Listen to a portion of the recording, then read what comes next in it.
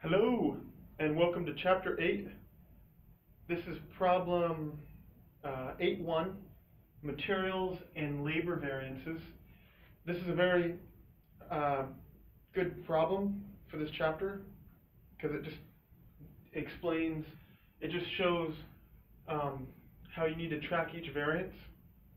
And there's ones for materials and there's ones for labor. I'm also going to do a video on 7 because I guess that is gone over, but just a flexible budget is gone over. So I'll do a video on that too. But okay, so for this example is Inge Inspections Inc. specializes in determining whether a building or house's drain pipes are properly tied into the city sewer system. The company pours colored chemical through the pipes and collects an inspection sample from each outlet, which is then analyzed. Each job should take 15 hours for each of four inspectors who are paid $18 an hour. Each job uses 5 gallons of Bright, a colored chemical, which should cost $25 per gallon. Data from the company's most recent job as follows. So it gives us data of 5 men working 80 hours at $17.50, and it multiplies them out, but I put it all up here, and it says give us the materials, price, and quantity variances, and the labor and efficiency variances. And I also journalized them for you as well. So here, we got a company, has the chemical. So for materials, on the left side, you always do the actual quantity of materials times the actual price of materials. Gives us $151.25, which is what they spent on it.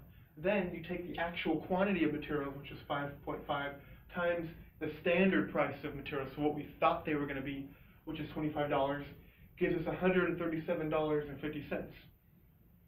Next, it's the standard quantity times standard price. So the standard price, it should have been 5 gallons, and it should have only cost $25 a gallon, which gives us $125. And so once you do actual quantity times actual price, actual quantity times standard price, and then standard times standard, you're going to have a variance. And so, as you can see, if the left side is higher than the right, it's unfavorable. So here, we subtracted the left from the right. The left was bigger, so it's $13.75 unfavorable for the materials price variance. Over here, we have $137.50 minus $125. Whenever the left's bigger than the right, it's unfavorable. If the right was bigger than the left, it's favorable. So here we have $12.50 unfavorable for materials quantity variance. When both are unfavorable, you add them up.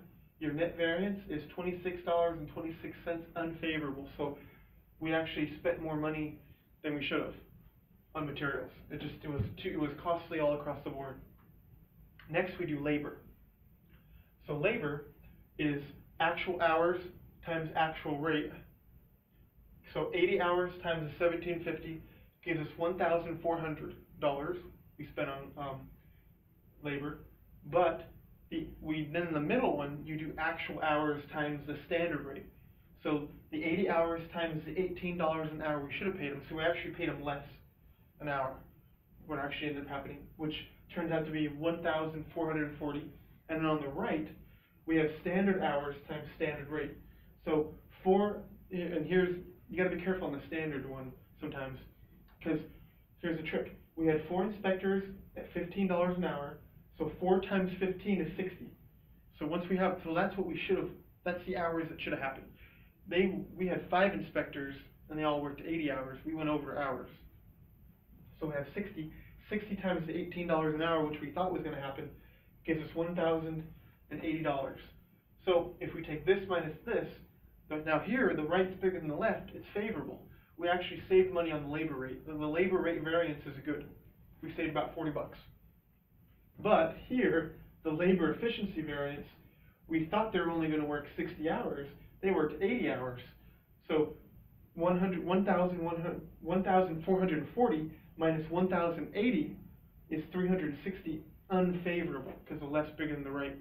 So as you can see here, it's unfavorable, but now we minus the 360 from the 40, gives us a net variance of 320 unfavorable. We lost money on that one too. And here's a journal entry you'd want to make after doing the chart. So for materials, here's a trick. The far right is always the work in process. So this is always going to be work in process for materials and for labor.